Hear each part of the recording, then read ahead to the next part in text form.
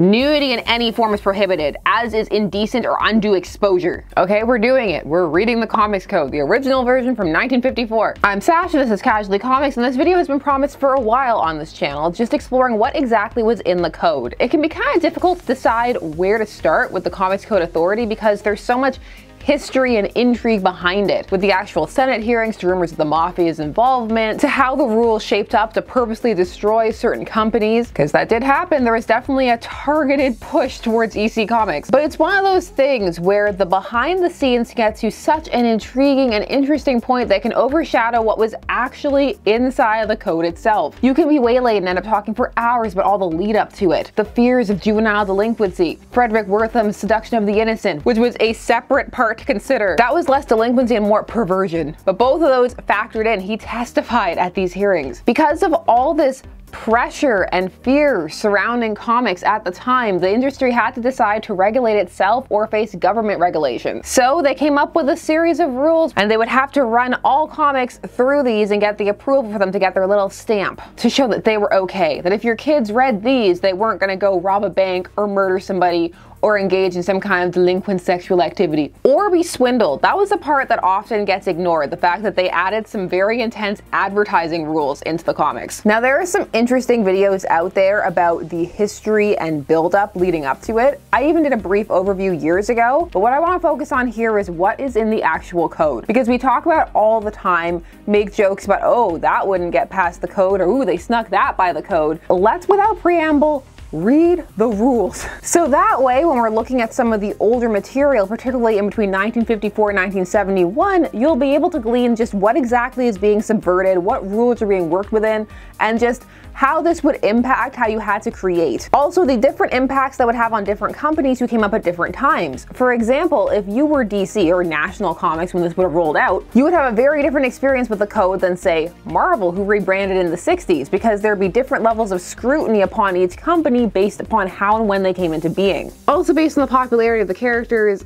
/ who was specifically called out. It would give some more freedom than others. Not to mention who is in charge of editorial or who is staffing each of these comic companies will vary, and that will determine how certain of the more subjective clauses are handled. But enough of that. You want to hear what they actually are. What does it say? What's in the box? So let's go through and read them dramatically. Initially, when I planned this video, I was going to be sitting in a chair and all those things, but I couldn't get the audio or the look to go how I wanted, so we're here in our normal spot. So the entire code, as well as the lead up to it and the language surrounding it, has been preserved. I'm not going to read the entire lead up, but basically it's saying that they are going to adhere to the standards that made comics great, that they've pledged themselves to a series of principles so that they won't be responsible for the moral degradation of society. There's a lot of weight being placed upon comics here. It's very interesting because in some cases you can see that weight still being applied to this genre, or you can see it shifted out to other forms of entertainment, like video games. I will read the one paragraph leading up to the first general standards of editorial matter. They are confident that this positive and forthright statement will provide an effective bulwark for the protection and enhancement of the American reading public, and that will become a landmark in the history of self-regulation for the entire communications industry. Well, I mean, that part is definitely true. It certainly is a landmark. So, Code for Editorial Matter, General Standards, Section A. These are the rules that are going to hit the horror and crime genres. Just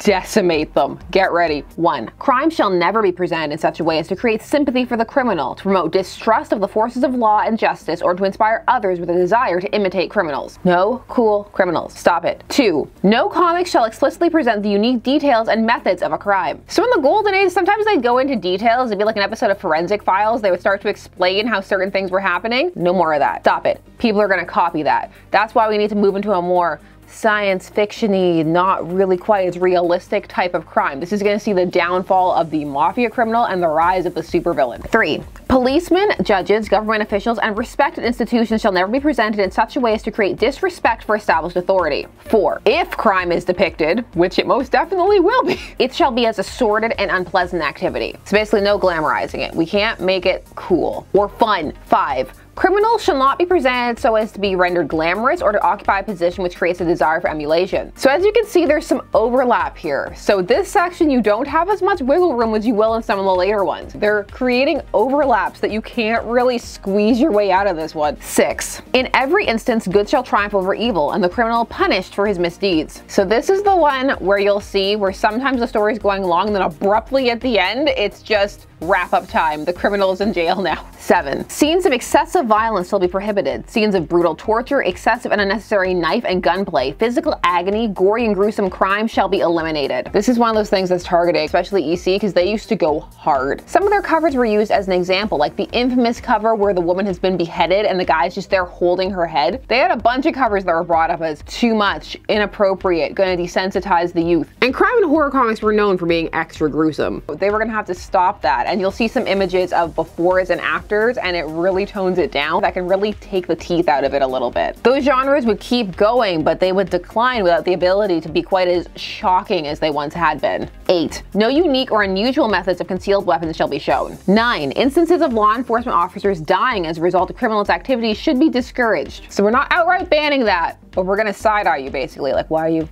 writing that? What are you trying to say? 10. The crime of kidnapping shall never be portrayed in any detail, nor shall any profit accrue to the abductor or kidnapper. The criminal or the kidnapper must be punished in every case. This is 1954, so we're a bit hypersensitive about the kidnapping at this moment. This is one of those ones that over time, as the sensitivity to certain incidents that they're referring to fades into history and into the background and people come up who aren't as familiar with it, you'll see people relax a bit more on this one. 11. The letters of the word crime on a comic magazine cover shall never be appreciably greater in dimension than the other words contained in the title. The word crime shall never appear alone on a cover. This is one of those things where if you get into the behind the scenes of some of the people involved and their rivalries, where it makes a bit more sense why they're going so hard after this specific genre. It's not just about thinking about the children. It's often just the garb that these changes come cloaked in, but then when you dive in, there's a whole bunch of other reasons underneath that suit. So that can be part of it, but it's rarely the sole part. These things are rarely truly, purely altruistic. And our last in general standards A, rule number 12, restraint in the use of the word crime in titles or subtitles shall be exercised. So not only can it not be big, it can't be alone, but also could you maybe just not use it? Like at all. General standards part B, we're coming for the horror now. We got the crime and the suspense. Because at this period in history, the superhero genre post-war had really declined. So all of the other genres were doing a lot better. After these rules hit, you see how restrictive they are towards some of these other genres. So it paved space for the rise of the superhero yet again, because it's easier to work with them in these rules because they're so archetypal. Anyway, general standards B, number 1. No comic magazine shall use the word horror or terror in its title. 2. All scenes of horror, excessive bloodshed, gory or gruesome crimes, depravity, lust, sadism, masochism shall not be permitted. All of it. Spanking, all of it. Get it out, get it out, get it out. We'll find ways to put it back in later, but for now, out. 3. All lurid, great word, unsavory, gruesome illustrations shall be eliminated. See, this is very subjective. This is lurid. This is one of those I know it when I see it type of thing. 4. Inclusion of stories dealing with evil shall be used or shall be published only where the intent is to illustrate a moral issue, and in no case shall evil be presented alluringly, nor so as to injure the sensibilities of the reader. Injure the sensibilities of the reader. This is one where if you got some kind of person who didn't like you, you could have a really hard time getting your story through, because injure the sensibilities of the reader? What does that mean? It could mean anything. And this is one of those interesting cases where you can see that there are still things like this that happen to this day, where you have people who go in and decide what is offensive, what isn't, and how people should feel about it, and whether or not people's sensibilities are offended. That still happens. A lot of these things, if you think about it, are still occurring. It's just these social mores have changed. So what the rules about what can and can't be depicted have shifted. And it's not written down anymore. Or at least it probably isn't. If it is written anywhere, it's not been seen. Number 5, and this is the last one for general standards B. We covered most of it in A. Scenes dealing with or instruments associated with Walking Dead, torture, vampires and vampirism, ghouls, cannibalism, and werewolfism are prohibited. So all those supernatural creatures, bye-bye until later when we'll phase them back in, especially in 1971. We'll have some sneaking in before that, but 1971 is where the code is revised and we get the new version. Lets you have things like vampires and werewolves, but not zombies because they weren't considered to have enough of a literary background, so you had zombies. General standards part C, and this one comes with a preamble. All elements or techniques not specifically mentioned herein, but which are contrary to the spirit and intent of the code and are considered violations of good taste or decency shall be prohibited. So this is the one where it's like, even if we didn't write it down, if we feel that you're being a bit too edge, we're still gonna censor you. Dialogue. 1. Profanity, obscenity, smut, vulgarity, or words or symbols which have acquired undesirable meanings are forbidden. 2. Special precautions to avoid references to physical afflictions or deformities shall be taken. I guess those offend people's sensibilities. 3. Although slang and colloquialisms are acceptable, excessive use should be discouraged, and wherever possible, good grammar shall be employed. I feel like they got real lax with this one. Looking at you, Teen Titans and other books. Now you're grooving good looking. They definitely did not go as hard for the slang one. Can we bring that one back? No more drip, no more goblin mode, all those things. Well, then I'd have less things to laugh about, but I can at least get behind the spirit of that one. Not for the reason they put it in here, but just because those things data work, not because I'm worried about the grammar of society. Now we have a section on religion. There's only one rule here, and it's ridicule or attack on any religious or racial group is never permissible. Now, some people are gonna feel that they didn't really adhere to that. Based on their standards and what was socially acceptable at the time, they may have felt they did, but mileage is gonna vary. Costume. Number 1. Nudity in any form is prohibited, as is indecent or undue exposure. This was a fun section where they went through the covers of the different female costumes, and it was just lewd, lurid, too much. 2. Suggestive and salacious illustration or suggestive posture is unacceptable. Stop it. Nobody is to be titillated reading these comics. 3. All characters shall be depicted in dress reasonably acceptable to society. We want all the spandex covering everything multicolored. That's acceptable to society. Showing some skin or salacious posing, unacceptable. What's acceptable obviously shifts over time as fashion changes. 4. Now we're going to single out the females. Females shall be drawn realistically, without exaggeration of any physical qualities. Note, it should be recognized that all prohibitions dealing with costume, dialogue, or artwork applies as specifically to the cover of a comic magazine as they do to the contents. It's no tricking, no tame cover and then inside it's just boobs. It's so fascinating going through and reading this and then comparing if you were to apply it to an old comic or a new one. It's just so interesting. Okay, next, marriage and sex. 1. Divorce shall not be treated humorously nor presented as desirable. Well, they threw that right out the window. The devil took my marriage. 2. Illicit sex relations are neither to be hinted at nor portrayed. Violent love scenes as well as sexual abnormalities are unacceptable. I mean, when they say violent love scenes, they mean something else, but they're not gonna say it. Don't want to offend our sensibilities. This is one of those things where you're going to have to imagine what they mean. But you know, hopefully you do, because if not, they're not going to give you the stamp. 3. Respect for parents, the moral code, and for honorable behavior shall be fostered. A sympathetic understanding of the problems of love is not a license for morbid distortion. 4. The treatment of live romance stories shall emphasize the value of the home and the sanctity of marriage. So as you can see, here's another genre cut off at the knees. Romance. Some of the early romance stories went so hard. They were torrid, beyond lurid. They went to some places we can't have that. So that's when you get the really watered down, and it's gonna kind of make it a lot sillier. It's definitely not gonna go as hard as it once did. And it's also gonna get very tropey and stereotypical, and lots of the female characters in particular are going to regress in order to fit these new standards in pretty much every genre, so they can emphasize the values of the home and marriage. But not realistically or complexly. Instead, it's usually highly idealized versions or versions that almost border on the satirical. You can see things by tracking like Lois Lane in the Golden Age and then the Silver Age, even though Silver Age Lois is a gift that keeps on giving because she's so ridiculous. 5. Passion or romantic interest shall never be treated in such a way as to stimulate the lower and baser emotions. We don't want anything hot or stimulating. 6. Seduction and rape, oh now we're saying it, shall never be shown or suggested. But if we said that, then what's a violent love scene?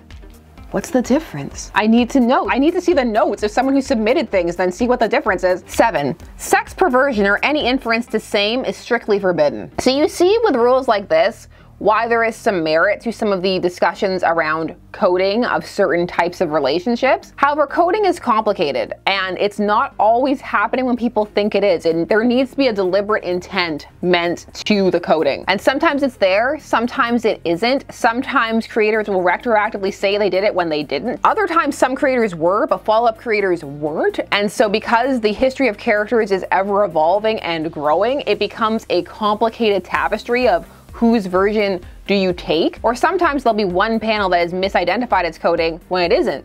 Or panels that'll be missed and said they aren't coding when they are. So it can be a complicated thing and needs to be taken on a case-by-case basis. There isn't really a generalization that one can make. People like to say that there is because that makes it easier. But here on Casually Comics, we like to make it complicated. Now we're on to the last part, which is the code for advertising, which is the part that people tend to skip over because they're like, oh, that's boring. No, it's important. These regulations are applicable to all magazines published by members of the Comics Magazine Association of America, Inc. So they all branded together. Like all the companies got together under this umbrella to make sure that then the public would be appeased. That's the thing. I imagine that most people, after all of the furor and the fervor and it went out of the media cycle, forgot. I imagine they didn't really worry too much after about comics because news cycles, even if they were a bit slower back in the day, still moved quickly. And so that would have moved on and then this code would linger for decades. It's very interesting to think about how these moments of moral panic can have these lingering effects, or see how quickly one could turn around and implement something like this again. Good taste shall be the guiding principle to the acceptance of advertising.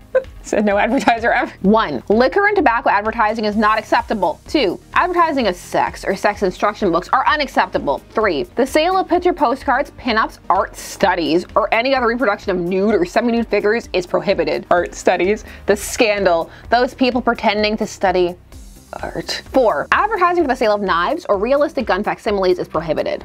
5. Advertising for the sale of fireworks is prohibited. 6. Advertising dealing with the sale of gambling equipment or printed matter dealing with gambling shall not be accepted. No loot boxes in our comics, we don't want them. 7. Nudity with meretricious purpose and salacious posture shall not be permitted in the advertising of any product. Clothed figures shall never be presented in such a way as to be offensive or contrary to good taste or morals. Can you imagine sitting down and coming up with all these? I can, and that's the scary thing. 8. To the best of his ability, each publisher shall ascertain that all statements made in advertisements conform to fact and avoid misrepresentation. Well, they all failed. Everybody needs to go home. Take the stamp off of everything. 9. Advertisement of medical, health, or toiletry products of questionable nature are to be rejected. Advertisements for medical, health, or toiletry products endorsed by the American Medical Association or the American Dental Association shall be deemed acceptable if they conform with other conditions of the advertising code. Are there a bunch of sexy dentistry ads out there that I'm unaware of? No snake oil though, that's the point. They don't want any snake oil sold to the children. So that is the 1954 version of the code.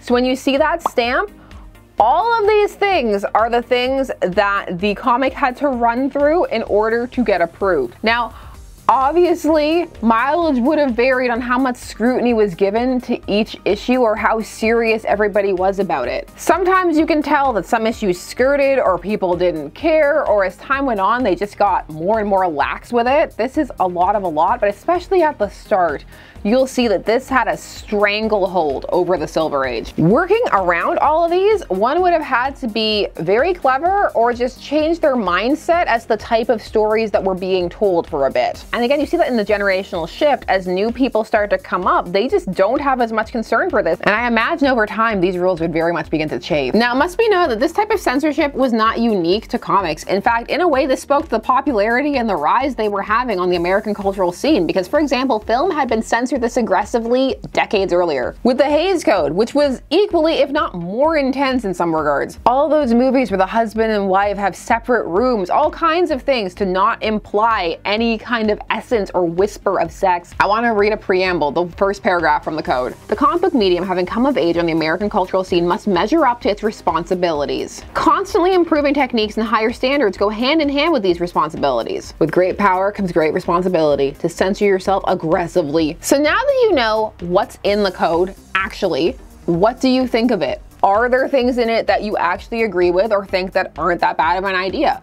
Are there things that you feel are still low-key in play or that have come back into play? Does it give you a different appreciation for comics in the Silver Age as it moves from 1954 to 1971 before the code is revised? Do you want to hear the revised code? It's a lot shorter. They don't change too much. It's mostly just that you can now have supernatural creatures. That's the biggest change. Then you get the supernatural boom and Marvel goes ham. It was also an acknowledgement that people weren't really following some of these rules anymore, and so might as well calm it down, especially surrounding the crime and the way evil was depicted sections. That's part of why, again, you start to see things go so hard. When you take those kind of reins off and just tell people, okay, the box is expanded, it's not surprising when you get some very aggressive entries into the field. I've said a lot of words in this video that are no-no words, so we'll see how this goes. But I want to be authentic. I don't want one of those videos where it's just all kinds of newspeak that you have on YouTube or TikTok or Twitter to circumvent, again, the kind of modern code of the terms of service that you have to work within, oh my God, it's all still here in all mediums, just it's evolved. It's evolving, changing. History repeats. History is a circle. Oh God, sorry. Behind the scenes moment, that was my kid's school emailing me that I need to upload any pictures to go in the yearbook right now. It's bolded. People have been asking for this video for a while. I hope it was entertaining to hear what was in the code. Tell me all of your thoughts down below. I want to hear them. Thanks so much for taking some time out of your day spent discussing comics with me. I always appreciate it. I'm gonna go upload some yearbook photos and I will see you again soon. Bye-bye.